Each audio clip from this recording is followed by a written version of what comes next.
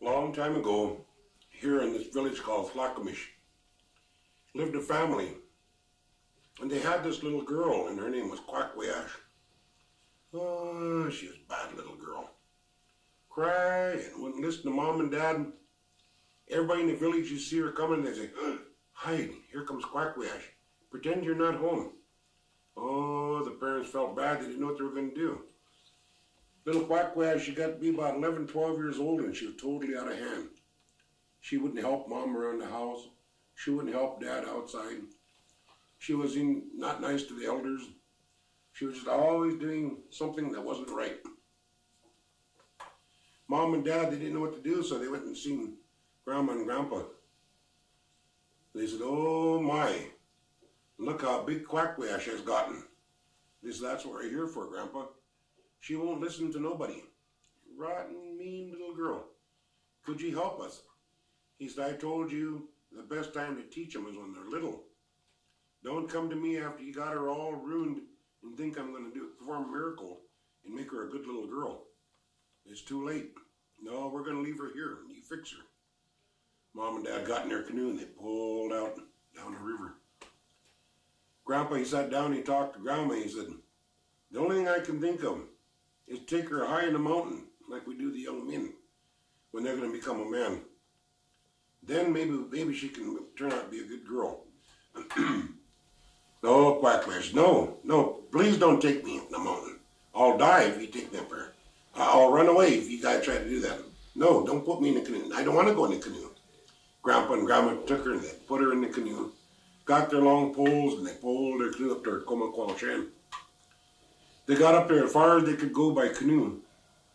Grandpa got out and he carried a whole bunch of rocks and he made a big circle in beneath the old growth trees. He told Qukwiash, he said, you sit in that circle. I put water, roots, and different dried foods for you. I'm going to come back in 5 days. And you stay here. Don't wander away. If you wander away, I can't be responsible. What's going to happen to you? She said, please, Grandpa, don't leave me. Please, she begged him. Grandma, please don't leave me or I'll die. They got in their canoe and they pulled away. She cried and she screamed and she cried all night long. It rained, the Lama just come down. Squalls come across the sky. You can hear the thunder from up in the valleys. Oh, Qukwiash was scared. She cried and she squealed and she cried all night long. Pretty soon in the dark she heard, Samach, Samach, little girl, be quiet now. We're trying to rest. What is wrong with you? She said, my name is Qukwiash. She said, I'm naughty and I'm spoiled and I'm rotten and they left me here to die. And I don't know what I'm going to do. I'm cold and Samach is coming down. I'm getting all wet and I don't know what I'm going to do. She said, pay attention, little girl, pay attention. Broke daylight and she looked over to where the voice was coming from and there was a piece of bark ripped loose from the tree and it was blowing in the wind. She walked over and she looked where that voice was coming from. She grabbed that bark and she leaned back and she pulled it and went, and it come off way up the tree. And when it broke off, she ran with it back toward her circle. She got back in her circle. She sat down. She said, why did this bark talk to me? It's not solving no problem. I'll fix it. And she grabbed it and she started ripping it in half. And it started separating outside bark from the inside bark. She sat there and she separated the whole thing. She got through and she took and she laid it all out and she broke it in half. She laid it over and she pulled it all apart in little strips, taking piece by piece. When she got through, she laid down her lap and she started weaving it. She wove the bark together and she got through. She had a big piece about 4 feet by 4 feet. Oh, wow. She took and she put it around her. Shoyam was blowing, the northeaster. When she put this around her, it cut the wind. Lamach was coming down. When the rain would land on her, it would run off like a duck's back. Ah, this is good. She now calls it a schwachwalt. I'll call this a blanket because it keeps me dry and it keeps the wind off me. So she was sitting there with her little schwachwalt on. Yeah, pretty soon, quack, oh, she started getting hungry. She didn't want to eat those funny stuff that her grandpa left. I'll go in the woods a little ways and I'll get berries, she thought. Away she went and she got some berries and she come back. She was sitting there eating her having a good time with her smoked fish, eating her salmon berries, drinking her water. First it started getting dark and she started crying again. She cried and she cried. Oh, she was just wailing. Just before daylight, she heard something, Samach! Samach! Now what's wrong with you? She said, I'm scared and I'm hungry and I don't know what's going to do. I'm going to die up here. And I don't know why they left me here. I'm stupid and I'm dumb and nobody wants me. I said, pay attention, little girl. Pay attention. Oh, she's feeling bad. Broke daylight. She went over where that voice was coming from. She looked up where she pulled that bark off the tree. It was sticking out, and underneath it was real dry. She said, Chin. So she grabbed some bark and she pulled it off the tree. She separated it. She sat down in her circle and she started weaving it. When she got a little piece about this big, about 8 by 8, she pulled the center real hard and it went up to a point. So she had a little point of weaving and she kept going round and round. Kept going round and round and round and round. First it got real big and she put it on her head. Slumach come down and it ran off, land on her cape and run off on the ground. This is good. So I'll call this a yashikwan. Keeps the rain off my head and the snow and the hail. This is good. So she was sitting there and looking around and she was eating her smoked salmon. Eating away. Pretty soon there was no more. She ate all of her berries. No more berries. She didn't know what to do. She ate all of her roots. She was sitting there and it was really cold and the wind was blowing and blowing. Oh my. Now what am I going to do? So she got up and she left her circle and she started walking in the woods looking for roots. She was eating roots and she'd find some more sprouts and she'd eat sprouts. She kept going along, she went back to her circle. She had lost. She couldn't find her way back. Oh, no, now what did I do? She started going in circles trying to find where she left. She surely was lost. She didn't know what she was going to do. She was walking along, pretty soon it started to get dark. She sat down and her skin was hurting. She was hungry. She didn't know what to do. She had a big armload of sprouts and her arms were getting tired carrying it. She sat down and she put her cape over her food and put her yashikwan down. There she sat, slumach coming down, stroying blowing. Oh, I'm surely going to perish. I'm lost. Nobody will ever find me. She cried and she cried and she cried. Prison just before daylight, she said, Samach! Samach! What's wrong with you? She said, my name is Qukwiash. I left my circle. I'm lost. Nobody wants me. And I'm dying. My arms are hurting. My back is hurting. My new cape that I made is scratching my skin. I said, pay attention, little girl, pay attention. Broke daylight and she looked and here was this little bird making a nest. And that's where the voice was coming from. She went over and she looked and she watched this little bird weaving. She said, She went over to the cedar tree and she pulled off the bark. She separated and she sat down and she started making a nest. She kept going. She made her nest about 2.5 feet tall. She made it about 1.5 feet across. She was going on. She finished it and she finished off the end like the bird showed her. She said, this is good. Boy, this is really nice. She put all of her roots and stuff in there. Boy, this is nice. I'll take this home. This is a good basket.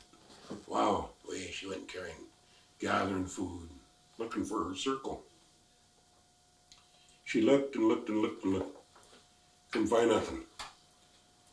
She come to a swamp. She's looking around that swamp. Getting dark. She started crying, crying. Oh, now what's wrong? She said, my name is Qukwiash and I'm lost. I'm stupid and I'm dumb. Nobody wants me. I'm lost and I'm starving. My blanket is hurting my skin. I don't know what I'm going to do. I said, pay attention, little girl. Pay attention. It broke daylight and she looked and the voice was coming from the cattails. And as she was watching, the cotton was coming out of the cattails and it was blowing in the wind. She said, ah. She went over her basket and she started collecting all that cotton. She got all that cotton of the cattails. She went over, she sat down, and she remembered when that bird was making the nest, it was taking its own little feathers and weaving it in to the inside. So she took that cotton out of her basket and she started laying it down and took her blanket and she laid it. And she started weaving that cotton into that blanket. When she got through, she put it around her. Ah, she said, this is really good. It's warm and it don't scratch my skin no more. Oh, this is wonderful. So away she went walking along the edge of the swamp. Just about the time it started getting dark, she come into a stinger nettle patch. Oh my, stung her legs all up. She got a stick and she said, you ugly, stupid, dumb. She's knocking down all the nettles. Well, I'll show you for stinging me up, you ugly things. I'm hungry and I'm lost, and here you are stinging me. She knocked them all down and she sat down on the ground and she grabbed them, pulled all their skin off. I'll teach you ugly things. She skinned them. She was sitting there and it was starting to get darker and darker and she started rolling, spinning. She thought, I'll tie you guys little spirits in a knot. So she started spinning like that and she grabbed another and put it in and she spun. Pretty soon she got through and she had a great big ball of real nice string. Oh, wow. She was sitting there and pretty soon got dark. Just before daylight she was crying real hard. What's the matter, little girl? Why are you crying so loud? She said, I'm lost. I'm hungry. I don't know what's going to happen to me. I'll never find my way home. I said, pay attention, little girl, pay attention. Broke daylight and she looked and here's this big spider and he was making a web. She watched. She said, why are you showing me this? He said, pay attention, little girl. Gee, that spider made a web. The spider went off the side of his web and he was hiding. Zzz, plop. Big old bug landed on it. Spider ran out and she said, oh, yuck, plop. Why are you showing me that? Oh, gross. Yuck. I would never eat a bug. Why would you want me to make that? Yuck. He said, pay attention, little girl. Prison, he went and ate it again. Prison, another big bug. Plop. He ran out there and he caught it. Took it out and he ate it. And she said, oh, gross. And she sat down and she took her ball of string and she made one. She started making a web. She kept going, weaving it around, copying. She'd look at that spider's web and she'd make it just like it. When she got through, she had a great big one, about 8 feet across, circle. She said, oh, I'm not going to catch no bugs. And she threw it in her basket. She started walking along carrying her basket and she was crying. And nighttime is, now what's wrong? So my basket is so heavy. I'm lost and I'm starving. I don't know what I'm going to do. I said, pay attention, little girl. Pay attention. Just when it broke daylight, she looked down the ground where the voice was coming from. There was little ants going by and they're packing great big load on their back. That's where the voice was coming from. She watched along like that, another ant come along. Gee, one after another carrying big loads on their back. She went over a cedar tree and she pulled some bark. She got down and started weaving and she made it about this wide. She made it about 4 feet long. She hooked it on the edge of her basket, took off her yashaquin. She put the basket on her back and she put that little strap on her forehead and she put her yashaquin back on. Oh, much better. Now she can carry her basket back here like the ants. And then she got both hands free and she can work good. Away she went, going through the woods. Oh, this is good. And she was gathering food and putting it in her basket. Going along, person, she come to the river and she, Stallo, hi, I can find my way home. All I have to do is follow the river downstream and I'll find my house. She started walking down the riverbank and her stomach was just clackling. Oh, she was hungry. If I could only have something to eat. She looked in the river and Chanach was swimming by. She, oh, she started slobbering. If I could only catch one of those Chanach. Oh, I wish I could catch one. And it went on by and she was just feeling bad that she didn't have no way of catching it. No father there to spirit for her. She got to thinking about that spider and she took out her web. She was standing there watching another Chanach come swimming. She threw it in the water and the Chanach tangled all up and she pulled him out. And she got a stick She put him on there. She rubbed some sticks together and she made fire and she cooked him. Oh, it was good. She said, oh my, this is good. I'm going to call this a net and I'll bring it home and give it to my father. She put it in her basket and away she went. She was going along gathering all of her gifts that she was traveling and the knowledge that things were given to her. Pretty soon she come around the corner and she said, I recognize this place. This is close to my home. Sure enough, she come around the corner and she could see her village. Oh, her heart was so glad she'd been gone for such a long, long time. Be so good to see Mom and Dad and Grandpa and Grandma. She come walking around her and little kids were playing down by the river and said, monster, monster. They run and got their Mom and Dad. They says, a monster coming down the river. Great big pointed head and really big round. It's got a big hump on its back. Gee, oh my, what are we going to do? They come down, they had their spears, and they was going to spear it when it got close. The men got their bows, and they were going to shoot it. Just when they got the arrows pulled back, and they was going to shoot her, the mother said, no, no, that's Qukwiash. Don't shoot. That's my daughter. This can't be. That's a monster. No, that's Qukwiash. Qukwiash has come back to us. Qukwiash come walking along. She greeted all the people. She was grown up really big by this time. She really turned out to be a nice-looking young woman. She took off her yashikwin. She says, Grandpa, this is a yashikwin. It's a hat. I made it. I learned how to make it from the tree. It showed me that if you put this on, you'll stay dry when Lamach is coming down. When the sun comes out, you have your yashikwin on, and the skin won't fall off your nose. When it snows, when it hails and stuff, it'll protect your head. This is real good. I learned from the tree. I made it for you. Oh, thank you. And he took his yashikwin. She took off her basket. She took out the web. She said, my dad, you don't have to stand on the rocks no more with your spear and wait for hours for fish to come by. With this, I learned from the spider to catch his bug. You can put it in the water and it'll catch the fish, the shanoch. And I call it net. I give this to your father as your gift. He accepted his net. She took all the different forms of root, the licorice root for the bad cough for the old person that was sick. She took out the root of the devil club for the old man who had arthritis. She said, you boil this and drink it, it'll heal your arthritis. She took all her different roots for the different people who were sick and give it to them. So I learned this from the different things they were teaching me in the mountain. She took off her basket and she gave it to her mother.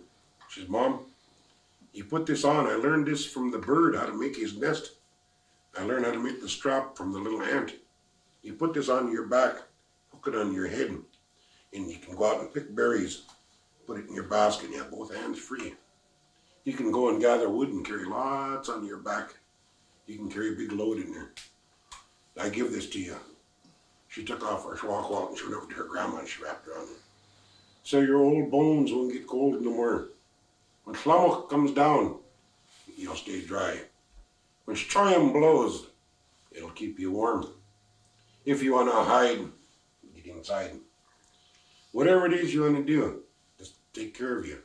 It come from the tree. It showed me how to make itself. She got through and she was standing in front of her people and she gave out all the gifts that we use today. And the moral of this story is, and no matter how rotten a person is, and how much we don't like them or dislike them, the moral of this story is that these people, if you treat them good, can go into the mountain. When they go into the mountain, they might come back with these real good gifts if they pay attention to what's around them. So always pay attention, see 'em. Oh.